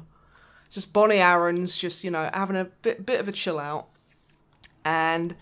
yeah, it's fine. It's just it's not scary. It's got a couple of jump scares and that's about it. But I just really liked seeing Bonnie Aarons just being her fucking spooky ass self. It was very fun. I watched a really good one that I didn't think I'd actually like. Called Eli. ELI. It's about a little kid who's he's got like the I can't remember what it is, but it's like. When a person is, like, allergic to everything, so you have to keep them in, like, a bubble. Yeah. Or, like they have to live in a clean room and everything you give them has to be, like, thoroughly, like, decontaminated. Yeah, they basically don't have an immune system. Yeah, and, like, it's this weird thing where if he's outside, it starts out and they put him in, like, a little, a little clean suit. And there's just a bunch of these, like, 30-year-old men who start throwing fucking rocks at this, like, 9-year-old boy. And I'm like, gee, even for horror movie standards, that's intense. And they cut his suit, and you see his skin starts going, like, really red and, like, intensely red and blotchy, and he's having trouble breathing, and they're like, oh no, and they duct tape him up, and it's kind of like the family is taking him to this very special, like, clinic. Because, of course, it's America, so, if anything happens to someone you love, you have to pay... you basically have to ruin the rest of your life for reasons. Because capitalism is horrible. Anyway, American healthcare system is a system of mass genocide. Literally is. Anyway, this movie. So they go to this place and there's like it's like this weird mansion, and like they walk in. And, like, they go through, like, a decontamination, like, kind of chamber. And then they walk in and, like, the lady who's, like, runs the place is like, it's okay, Eli, you can take off your suit. And he's like, no, I'd rather keep it on. And props to this kid. He's a really good actor. And I really, really love, like, spooky house with ghosts, like, that fuck with kids or whatever. Because it's always really funny seeing if the kid can act. Because, I mean, if the kid can't, that's fine. It just makes it more entertaining for me. And, like, especially if it's a shit movie anyway, it's just funnier. But no, this kid is very good. He's a very good actor. And, yeah, so she's, like, tours him around the house, and it's this old country house that's, like, it's, like, all purified and stuff, so he can wander around and be okay. And, like, as it goes, like, creepier things start to happen. You see some ghosts. There's another little, like, there's a girl on, like, who comes up and, like, knocks on, like, the main window and it just chats through the window.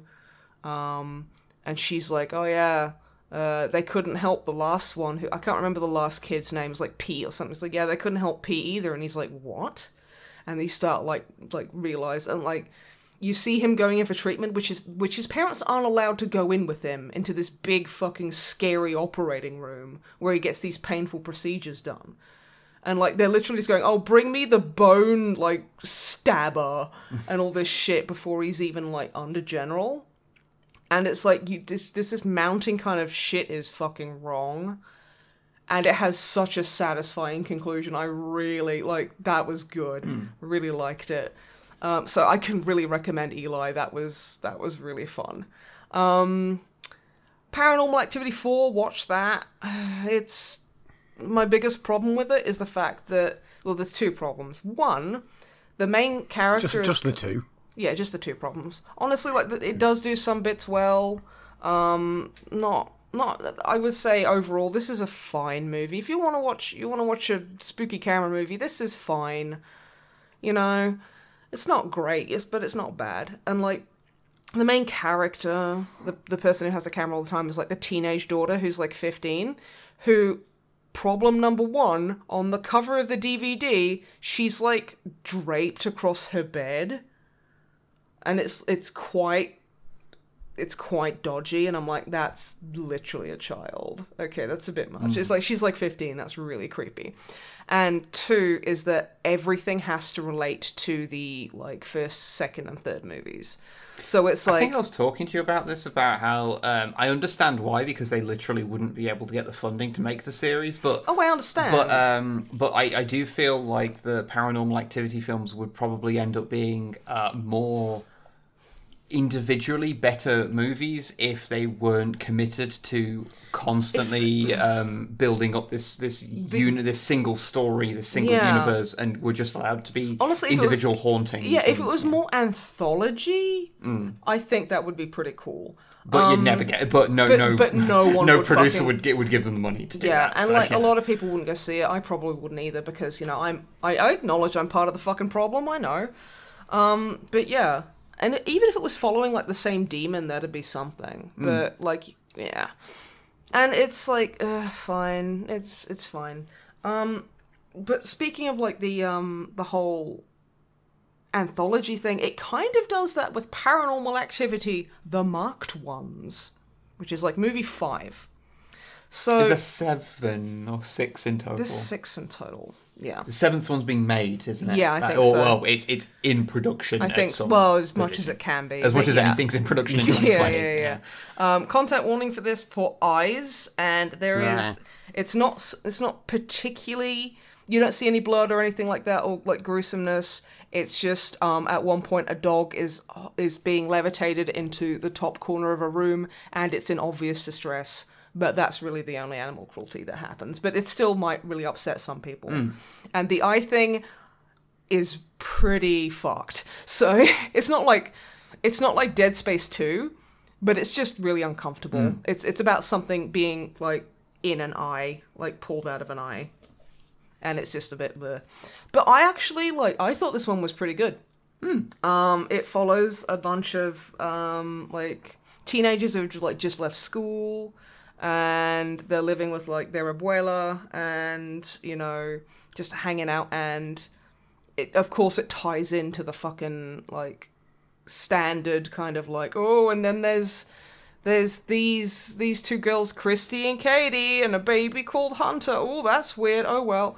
And then it does kind of add, like, make out that, well, no, it's like there's a woman who they keep, like, mocking because she's a witch, or that, you know, they say she's a witch, and like, they drop, like, a GoPro down the ventilation system and watch her, and there's just, like, a naked woman standing there, and like, they start freaking out, because, like, honestly, like, Hector's my favorite character. He's, like, the silly kind of mate of the main character, and he's great because he's just a shitty teenager. He's like a good dude, but he's a shithead. You know what I mean? And he's like, oh god, it's so good. And then obviously the abuela comes in and just starts beating them for looking at naked women.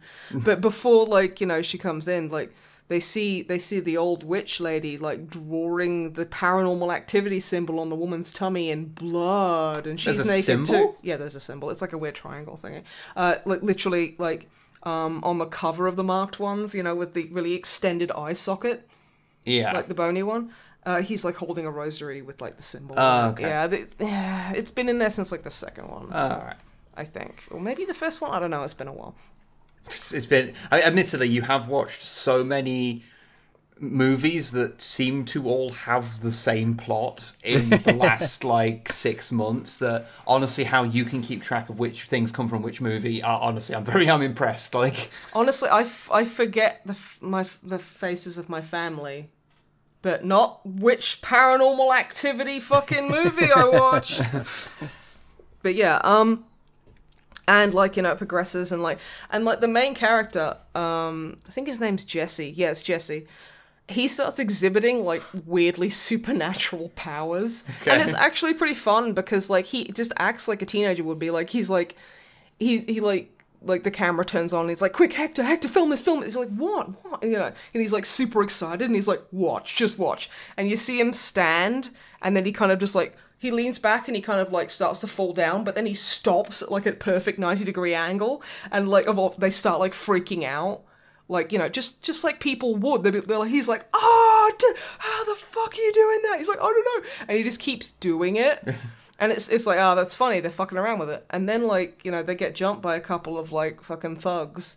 And he, just Goku punches one of them, into this vending machine. Ghost punch. Yeah, and then he just starts getting really weird. And they're doing, Ouija shit on, a Simon Says.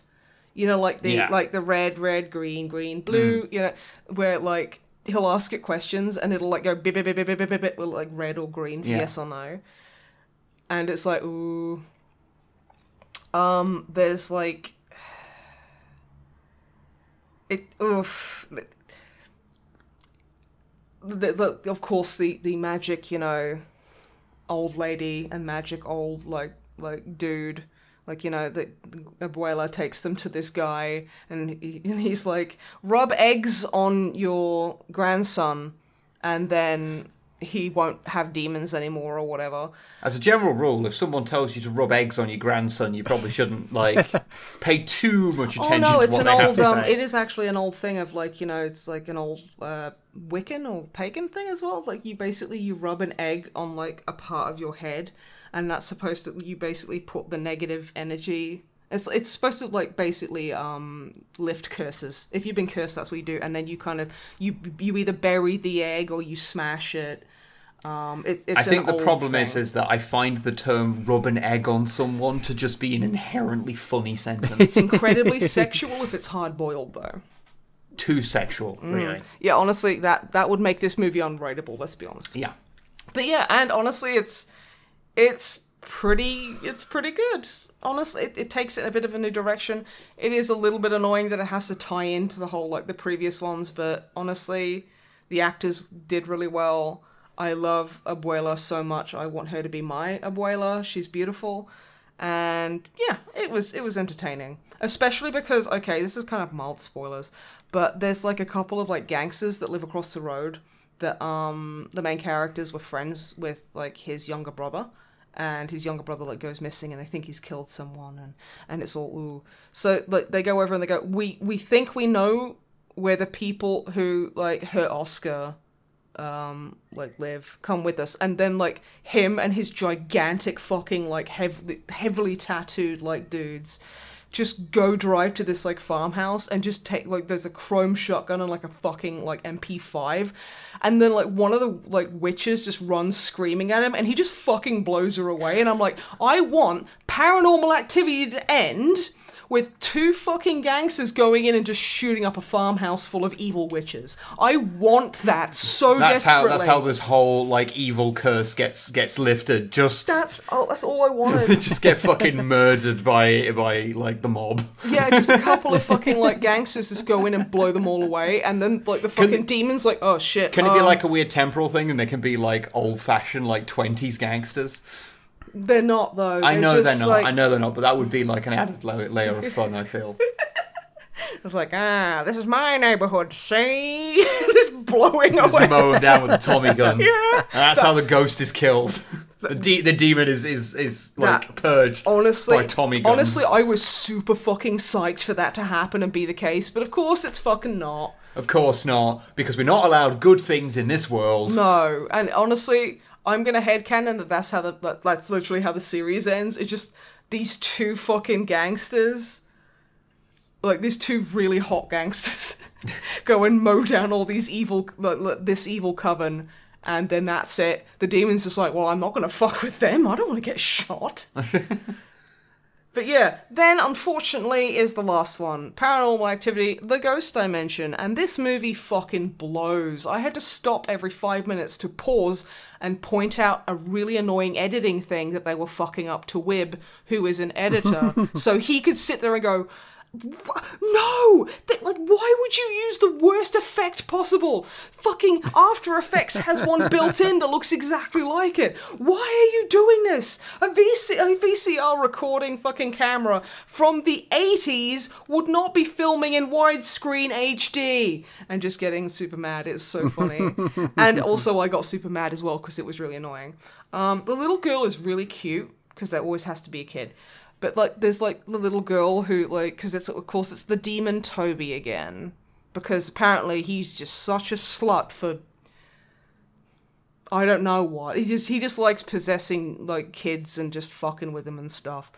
But this time they have what basically amounts to a camera obscura.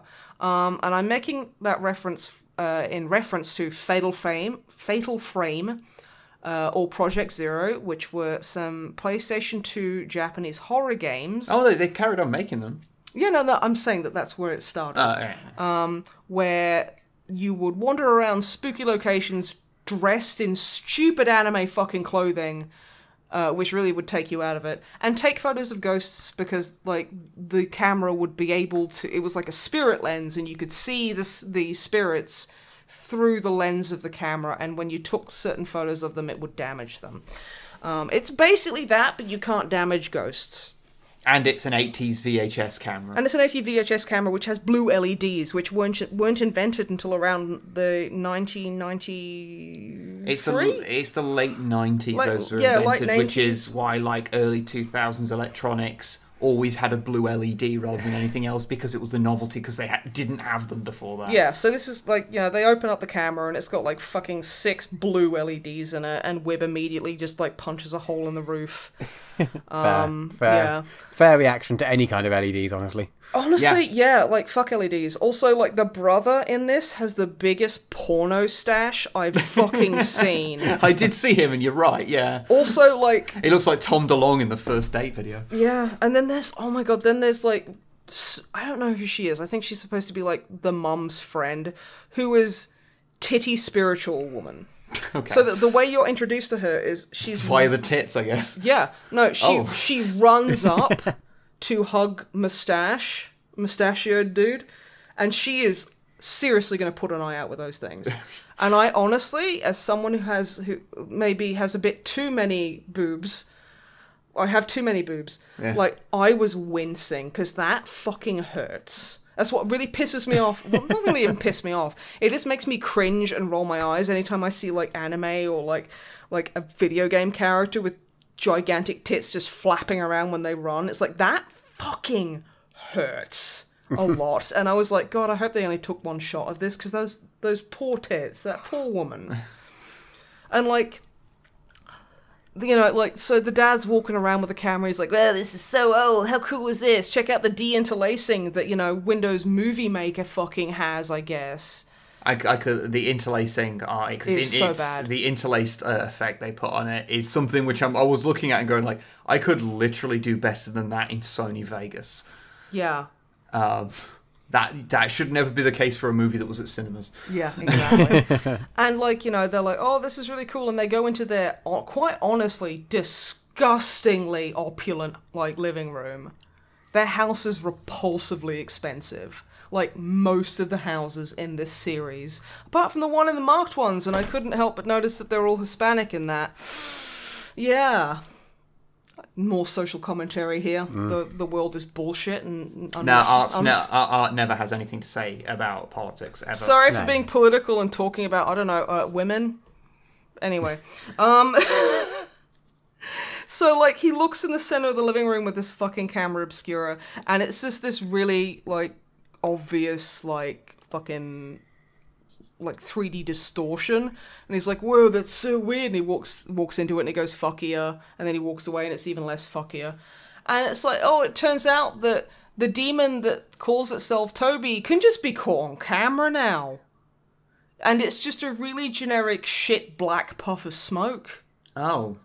With an angry face. That sounds like that definitely... Oh, it was scary. It definitely improved the series. You know how I always say what stops these from being funny is that I imagine the demon or whatever just like literally like walking over to someone's like computer and just knocking their Pepsi over. Like they're a cat. Like they're a cat. Yeah, this makes it real. And it's like, oh, it's not even funny anymore, so I can't imagine like a little gremlin going over and like, I don't know, detuning all the guitars or something.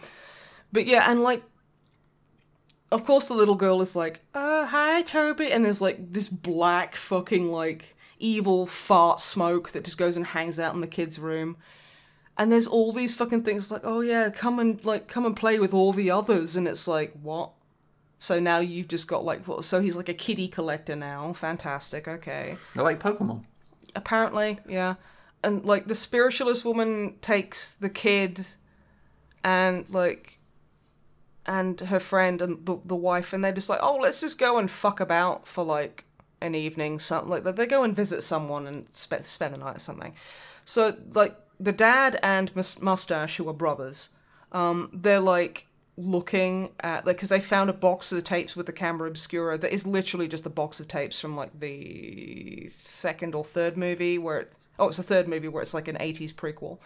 And it's just videos of Christy and Katie, the two girls, like, you know, the two main girls, like, from when they were kids, and they watch it, and then they find the shitty sex tape from the third one that I was telling you about. Oh, yeah. And then the brothers are just like, yeah, they smoke weed and drink beer, and they're going to watch porn together, and I'm like, that does not feel like a thing that brothers, or any people who are related to each other should ever fucking do. It's a bit weird.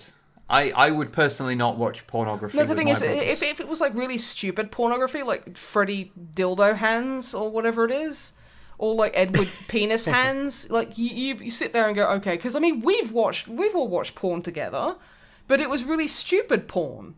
You mean like the one with the woman the tickle monster who oh, like would shit, yeah. Yeah, you remember that because we watched it with Ash and Sarah as well, and it was just this creepy guy who had bad makeup on who would tickle people until they started bleeding and died. I was thinking of that weird porno where the lady had, wasn't it like a vagina in her throat? And so it came out, one too. And it came out the back of her head. So the dick came out the back of her head, and this was filmed. No, was it not the other way around? Was it in her throat and then the dick came out of the mouth? It was, because he was just like fucking a mannequin head going, this is so fucked up. Oh, yeah. And it was like, that's obviously a pound shop wig and a polystyrene like wig head. Yeah, because it was filmed as a porno. Like, it was 100% like... a porn, yeah. Like, it was, you know... And then when like they show like the vagina on the back of the head, they literally just put a pound shop wig over some woman's crotch. Oh yeah. And it was just like, fucking sure. It why was not well made. No. But the thing Great is, like, concept. yeah, no, very interesting concept. Was it now? Interesting concept. Don't kink shame from that. But anyway, like I can understand watching like stupid porn or the Mighty Muffin Pounder Rangers or something. But it was just two people awkwardly fucking, and it's like this. It's not even something you can really make fun of. It really honestly. It was really kind of like, wow. Finding a random couple sex tape would feel so intrusive to actually watch. I'd feel like such a scumbag. But they're just like, let's watch porn together. It's not weird.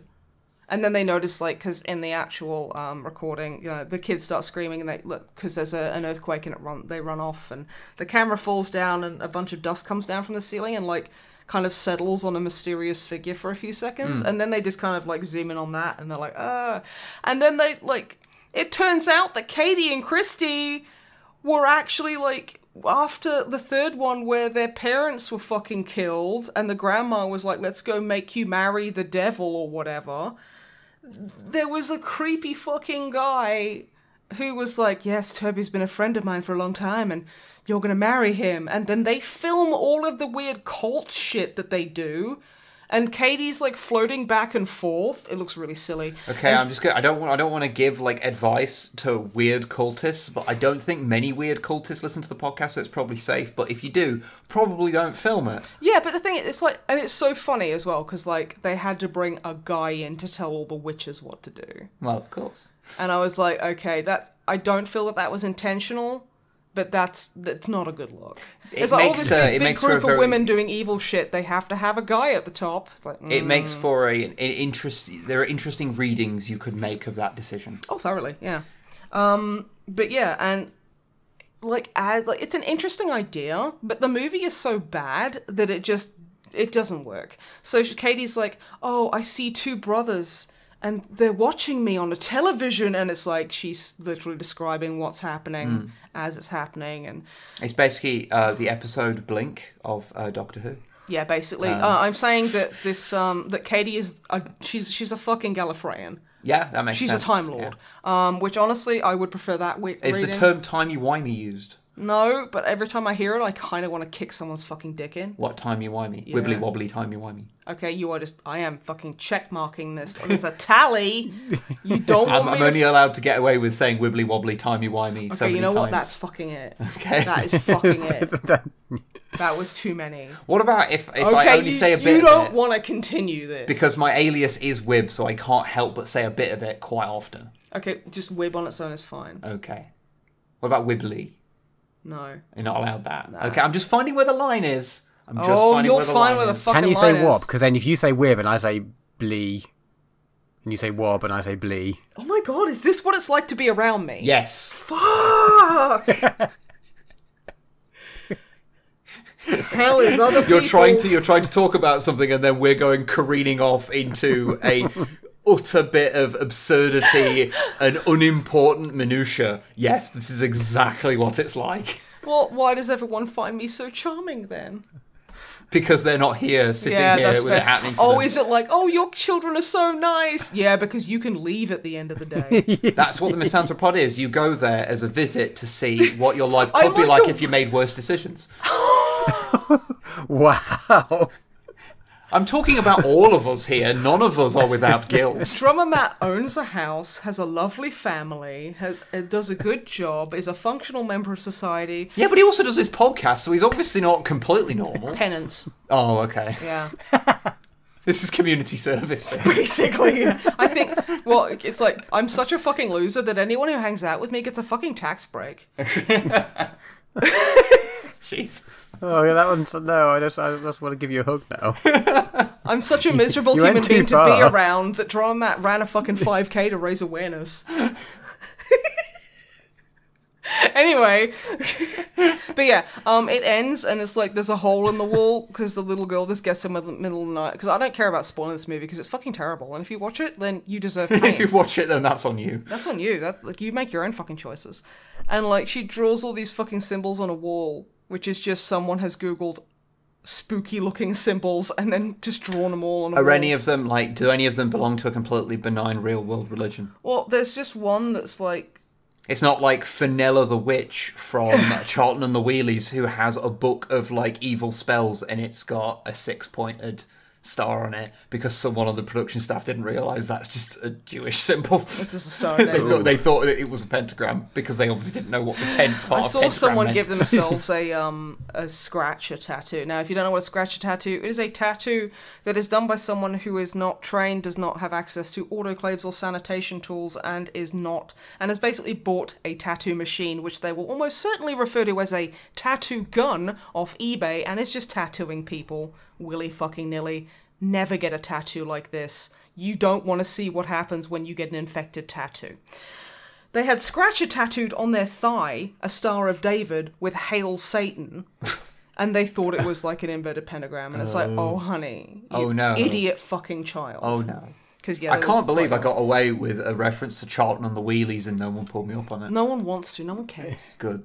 Like Charlton and the Wheelies sounds like a fever dream, and I don't want to be a part of that world. It's an old stop-motion kids show. I hate it. You probably would, actually. Yeah, probably. It'd probably drive you nuts watching it. Yeah, probably. There's no boobs or anything. There is, no. It is a child's show from like the fucking 70s or something. I don't know, it's from the 70s. There might be some good vintage Bush in there. You should, So, Paranormal I don't Activity, think you the understand ghost what old dimension. media was like. Yeah, it was all pornography. It was not. No. So you say. That's what they want you to I say. watched quite a lot of like old media from like the 60s and 70s. A lot of pornography.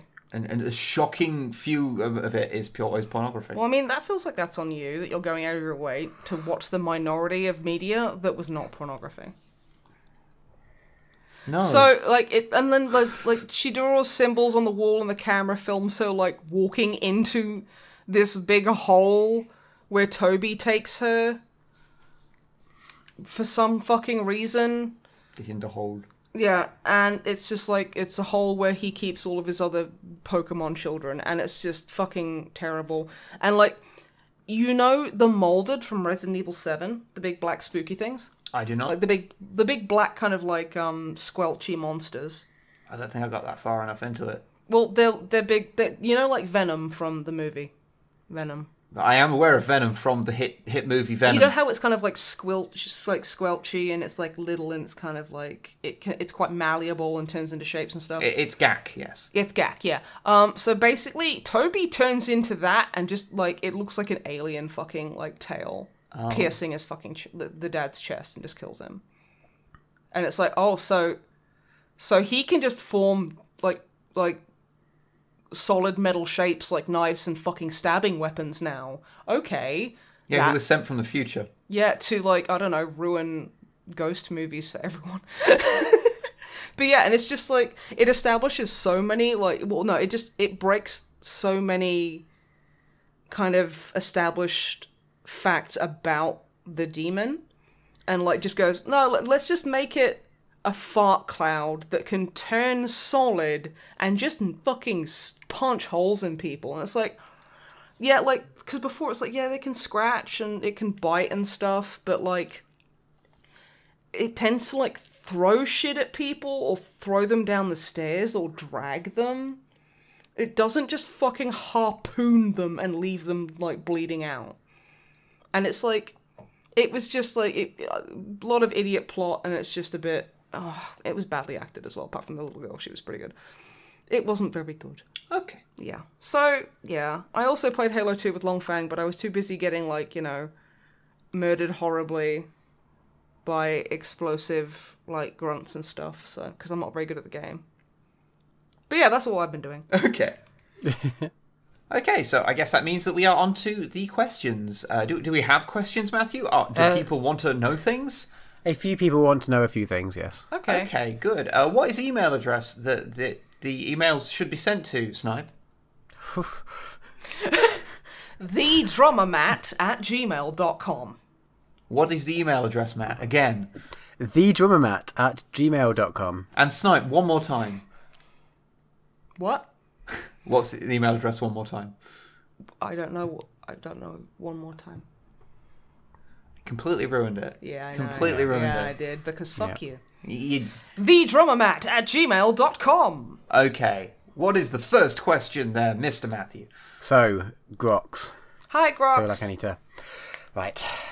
Recently, the founder and chief executive inquisitor of Grox Inc., the custom surprise box company, Inquisitor Grox, me, published a picture of himself on the Twitterverse. It was rated by 2 of the entities that are part of the MisanthroPod as dang. Yeah, it was. Can confirm. Yep. Yes. Blah blah blah blah. Can confirm. Dang. Yeah, they didn't know how to react at the time, so they just want to say thanks. It is okay. Grox is Grox, you are gorgeous inside and out, friend. very good-looking individual. Yeah, the entirety of our stream chat agrees. Following on, you might want to take that back in a second. Following on, even though the founder and chief executive inquisitor of Grox Inc., the custom surprise box company, is very fond of all members of the MisanthroPod, he has filed a complaint regarding the woman TM. Oh no! I'd hate to be her right now. That's does a not joke. seem- By the way, that's a joke from our streams. The amount of times like some rando person will come in and go, "Oh, a woman," and it's like, "Yes, thanks, Yes. hi." We fucking exist, you incel prick. So it's kind of like an in-joke where people refer to me as the woman TM, I mean, like, as a joke. yeah, I I wasn't assuming that this was serious in any Oh possible no, way. just in case like people didn't know. But yeah, Okay. it's just a joke. So, a complaint regarding the woman, TM, who does not seem to watch other horror movies apart from those with ghost and occult content. Okay, The aforementioned so- founder and chief executive inquisitor of Grox Inc., the custom surprise box company, demands the woman, TM, to watch horror films with sharks and or other animals, and to hear the woman, TM's opinion on them. You should Okay. watch the I think there's 3 Deep There's Blue the Sea Meg. movies. No, I want to watch The Meg, which is on Amazon Prime, because it's the Megalodon, but it's Yeah. just The Meg, and I think that's really funny. Then watch the Meg. Nah. I'll figure it out. But I get, well, if Grox Box Incorporated, the box company, has formed like several complaints against me, I guess I gotta fucking do something about it. I'll watch a werewolf flick. I have loads There of is shit. no good. We have been through this on many occasions. The problem with werewolf movies is there's there's one like good one. There's been like 3, Oh no, Ginger Snaps is okay. The first one is okay, and then there's like And then there's, American Werewolf in London, which is really, really good. And The then werewolves in What We Do in the Shadows are great. yeah, they're amazing, but it's not really a soul werewolf movie. But No, But but once they are doing a spin-off with them apparently, maybe. I know, I can't. Oh, But I once don't you know, get past the initial, like, well-known werewolf movies, basically all of them are terrible. yeah, it sucks. But I do have a few that I But haven't then that really hasn't watched. stopped you watching any of these other things. Yeah, exactly. True. So I'll watch like Monster Wolf or something. Yeah. Don't we have one that's, like, about monstrous rabbits? Like No, the we gave that to your dad. Beaster Bunny Isn't or that something. Wallace It's, and yeah, Gromit it's like the Beaster Bunny. Yeah. I also watched. I've literally given it away to charity shop, which I feel kind of bad about because it's Someone else is probably going to have to see it now. It's called War Wolves, and it's like 3 women in the military who dress in incredibly tight fatigues who are werewolves, and I honestly can't They remember dress, much more than that. don't they dress like they're from the Call of Duty porn parody? Cock of Duty, yeah. Yeah. They dress like they're from Cock of Duty, and it's like, Cock. yeah, dude, there's a porno called Cock of Duty. There's like a Safe for Work trailer on YouTube. It's filmed in the same place that Tom Scott filmed one of his videos. Sniper Pug. So Yeah, Nice. it's pretty funny. Be a Cock of Duty. Yeah, great name. You couldn't have called it like Call of Booty. Ooh, there's actually probably another pretty one good. called that. That's There probably is why. probably that exists, yeah. All right. Still. Next up, Henry. Hello. I hope Snipe is feeling better after having to cancel the stream the other day. Oh, First thank up. you. I'm feeling a little better. Yeah, I'm, that's good. I'm still having some issues, but hell, we all are. So, but thank you for inquiring. into me. Okay, first question. How will the outtakes of patrons be in the future? So, Wib, apparently you've mentioned on Twitter that there are loads to be bundled. Yeah, basically. I fuck up a lot, and they're very hilarious. Definitely worth $1 a month. We used to put up outtakes after every scripted video, but for the last it's gone on for like a year. We've just not been able to get them together. And what I've been meaning to do is to put them all together into one big monster video. Yeah, To put up for this will be entirely for patrons. But I've just not got around to it because it's like there's been a lot of times where it's come down to I can either get that put together or I can be working on like The actual video. Yeah. Because we've found ourselves like perpetually running behind schedule for the entirety of this year. So yeah. But basically there's a shitload of them. So yeah. That'll happen at some point. But it might actually come together because the next video is going to start like proper production relatively soon. So what I'm going to try and do is get them all out after that. So, yeah, the outtakes will appear. Second question, more directed at you, Snipe. So, Snipe, you had to respond to a tweet about Lord George. This was one of Henry's friends, and he can only now apologise as there's now a Twitter account in the name Lord George. There is, That yes. isn't you. He's Will interacted with Snipe me. endorse the use of her trademark on Twitter? Yes. Sure, why not? I trust you, Henry. I know you won't say something really mean. Well, get out and follow Lord George then, I guess. Yeah, at Lord George. Because that was a weird thing to wake up to. Like Lord George being like, hey, and I'm like, wait, what? What? Is it at Lord George? I don't It's know. literally at Lord George. Oh, good. Yeah. Good. Many thanks from Henry. Next up, James. Hello. My question is, Snipe, Yeah. you talk a lot about our beautiful and harrowingly cold nation of Canada. Oh, Canada. I love Canada. Have you visited Canada before? And if not, would you like any tourist recommendations? I have never visited Canada. I've always really, really wanted to. And I want to go to Ontario because I like the accent. And I want to go to Toronto because I think Oculus lives there. And I want to just go and hang out with him and watch Sailor Moon. Like all of it. Including PGSM. Oculus, I'm fucking holding you to this. You don't even have a say. We are doing this. But yeah, and yeah, tourist recommendations, sure. I mean, it's unlikely I'll ever be able to go because oh my god, it's like $1,000 for one person to go, and it's like that's a lot of money. But one day it'd be really nice too. Because you've been, Matt, haven't you? I have. I've been to Toronto and we had a few days there, and then we went up and stayed up in the lakes north of Toronto somewhere. And it was, for a British person, it was a hella long drive. For a Canadian, it was like them going to their back garden, I think. What was it like? Was it like 3 or 4 hours? I can't even remember. It was most of the day to get there. Yeah, as an Australian, that's not that long. No, it's not, I don't think. But to us, it was. And then we also had 3 or 4 days over in Montreal as well. Montreal. I would like to go to Montreal as well. Which was fun. Yeah, it was Also, good. I would love to go back and go to, more bits of it, because obviously it's a massive country with way more bits than just these 2 cities. So. Also, there's... I can't remember his actual name. Fuck, it's like Trevor something. He's a Canadian stand-up comedian. Big beard. Plays Squirrely Dan in Letterkenny. And now everyone knows why I want to go to Canada. And, one of his bits was, because he's in Quebec, and he's like, I love Quebec. It's my favorite place to be condescended to in French. I really want to go there and speak my half-hearted French at them, and then just get laughed at, and I think it'd be quite funny.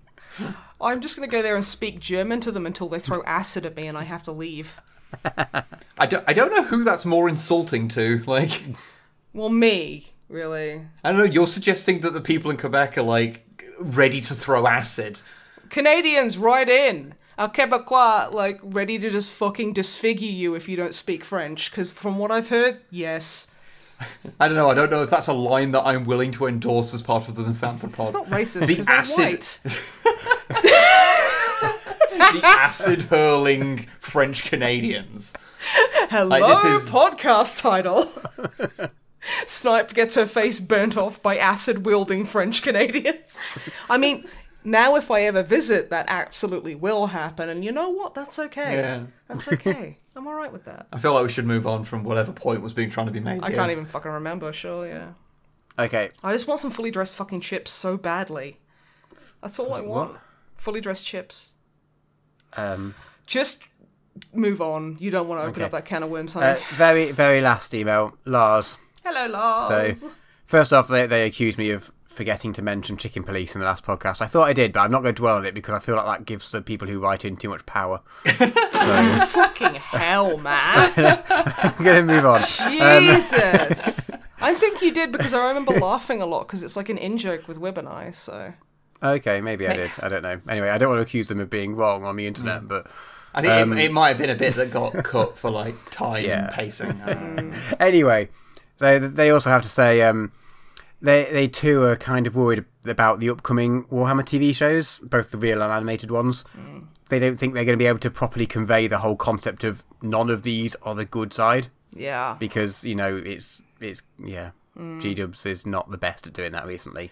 And a lot of things aren't, so... Yeah, I don't know how they're going to go with that. Problem with them, and plus, the way it's the way people see it, it's like, oh, this is the seemingly the main protagonist, which means they're the good guys. It's like, no, protagonist does not equal good guy. Yeah, I mean, when it comes to stuff like that, I think until we see the thing, then I feel you can have reservations, sure, but we don't know until, and I mean, I'm hoping that they'll manage to do it. But I mean, who knows? Yeah, like I hope. I remain hopeful. I hope they pull it off because it would be nice to see them do it well. Yeah. But until we see it, like I'm sort of just kind of intrigued to see how it comes out. But yeah, I think it is a reservation to be a little bit concerned about.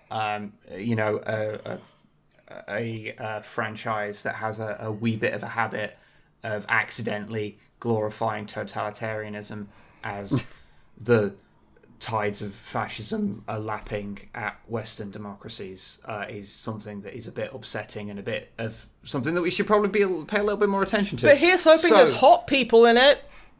There we go. I thought I'd bring up levity. Yeah. So hopefully they don't fall into that trap, but we don't know. So whatever. Yeah. And Lars' last thoughts were just about Lower Decks. Yeah. But they basically agree with most of what we said. So yeah, the first few episodes aren't necessarily the best, and some of the jokes don't quite stick the landing or something. But they think it gets better as it goes through. And they also mentioned, similar to what I did, about the title sequence being way more like old Trek and things, and also it being problem of the weeky stuff. So they agree with basically everything we said earlier. So I don't know how to respond to this. Yes. That is right. We're amazing. we had this near identical thoughts ourselves. So yes, we agree. I do. I will say I do hope that it is something that I am sort of intrigued to see like how they go. Are they going to like really stick with the whole thing of like problem of the week kind of format, or are they going to try and tell more grand stories, because most things do that nowadays? Yeah. But if it means that there's still this little thing off in the corner that's Star Trek but is still doing the Planet of the Week stuff, then I'm kind of just happy that that's happening. I didn't realize how much I missed it, actually. I do hope, because obviously there's I think at last count there are 65 new Star Trek shows in production at this very moment. I'm honestly not sure if that's an exaggeration or not. It is an exaggeration, but not by as much as you'd think. Because there's a bunch of shows that are currently. I mean, I think there's probably about 5 shows or something like that are that are at various stages of are we going to make that, or is actually in production, whether it be Discovery, Picard. There's obviously Lower Decks is going on. We've got the spin-off for Pike. I think there was talk about doing a spin-off for 7 of 9 as well. And there's a couple of other ones that I forget about, ones that aren't connected but are of a different thing entirely. And they keep doing them. And I hope one of them does kind of settle more on the weekly format. Because I think that as much as I have enjoyed Picard and especially Season 2 of Discovery, once it got past the kind of weaknesses that Season 1 had, I do miss this is just a self-contained episode. It might have some things that inform later episodes, like a character might show up who shows up later, or it might be a facet of a wider story, like they'd often do with the Dominion War in Deep Space Nine. But I do miss just being able to go, okay, here's just one episode that I can just watch, and it's just a self-contained thing. Because you can just sit down and just watch, there's nearly every episode of TNG, apart from the 2-parters, you can watch with zero, context, of what's happened. Sometimes it'll be a pseudo-sequel to a previous episode, but you can usually work out what's going off, even if you can't remember. They're pretty good with that stuff. And I kind of miss that. And I do hope that at least one of the shows goes back to that format, even though it's something that's gone out of favour with TV in general these days. So, yeah. That's some thoughts what I had about Star Trek. Those are some good big brain thoughts. I mean, I know that, I literally started an entire other podcast so I could talk about sci-fi, but I'm going to do it here too, so... See, that's Longfang? Coming to fucking arrest you. He's in He's in the Iron Broomobile. Yes, which has a police... it has an ambulance siren for some reason. It does, yeah. Because you're going to fucking need one. Because I'm going to fucking need one for talking about sci-fi, not in the podcast about sci-fi. That explicitly started so I could not have to talk about sci-fi quite as often in this podcast. That's the other thing I've been doing, actually, since I've been listening to your Men with Funny Heads. Oh, thank you. Give a I've been enjoying- scathing review. Pardon? Give a scathing review. A scathing review. Yeah. I think it needs more nudity. I can tell that you two aren't naked because you sound too encumbered with clothing. I am usually not wearing a shirt because it's been fucking hot. I know you're currently not wearing a shirt, which is too hot for YouTube. Oof. Oof. Yeah, just I can see your titters. just shorts and pants. That's my podcasting gear. Yep. It's very Drama Matt, upsetting, everybody. Good. Drama Matt, Good. can you describe what you're wearing? I'm also wearing shorts, but I am wearing a t-shirt, unfortunately. Is it a and t-shirt socks or- as well? Long socks with shorts. It's a good combo. Yeah, it's good. I Sexy. saw a guy jogging earlier, and because it was really warm, it made me cringe to think about jog. He had like a grey sweatshirt on, trousers, and knee-high socks, and I was like, dude, you must be fucking sweltering. Please, you're gonna overheat and die, and it just made me feel really, really uncomfortable, like, and unhot just watching him. So I was like, oh Christ. It's like, you know, when you see people in the gym, like powering on a treadmill on a really, I literally saw, you know, those really big puffer jackets that were really popular with like twats, like when we were kids. Yeah. There was literally a dude wearing one of those on a fucking treadmill, and I'm like, He is trying to sweat the sin out of his body, I believe. the thing is, he was already really skinny. I mean, maybe he was like my size when I got in there. Yeah. That's the thing. But yeah, and it's like, shit, you know, maybe I should give that a go. Yeah. But yeah, no, those people should be fucking feared. Same people who like go jogging at like 5 a.m. in the morning. Fucking Jesus Christ, do not get in the I am way. not ready for anything at 5 in the I morning. have gone for runs at 5 in the morning. And you know what? Seeing other people be out there and that steely gaze that just screams, I could fucking kill you with my thoughts. I'm scared to go running again at 5 Are a.m. you saying that people who are running at 5 a.m. are too powerful for you to even be in the same area as? Yeah, because I honestly feel their I-beams could probably just explode me. That's possible. Because they're that powerful. I think Scarlett, I think she runs in the mornings. I mean, she's like murderously powerful anyway, so if she does run in the mornings, like seriously, fuck. Where are you up to with the men with funny heads, by the way? Me? Yeah. I have listened to at least 3 per odd podcasts. This is riveting random content for everyone, order. by the way, I'm sure. Oh, it's Yeah, fantastic. no, I was just Men with funny wondering. heads. My next episode is talking about Dalek, so that means Okay. I've listened to 1, 2, 3, 4, 5 Okay, Brad. episodes. Okay. Was that a test? Have I passed? No, Yes. that was just me being curious. I was just me being curious. Also, I No, just no, want it's to good. I say, like it. because I know Longfang can't, like, actively strangle me, like, right now, the amount of messages I get going, God, Longfang's voice is nice. Oh, yeah, right? Long Friend has Right. the best voice. Oh, Longfriend has the best voice. He's just like, he's got that kind of like really deep kind of timbre, and I know he's like, he's literally, he'll be texting me now going, Snipe, shut the fuck up. Even though it'll be like 3 days from now. I can detect you're complimenting me and I'm not happy about it. Yeah. And like, I remember talking to Ruth about it, and she was like, yeah, he's got such a nice voice. It's like, it's got that kind of like gruff softness, but it's also quite calming. But you know that if he got angry, it would be the most terrifying thing in the world. Seriously, one of the podcasts, I don't think it was the last one, I think it was the one before that.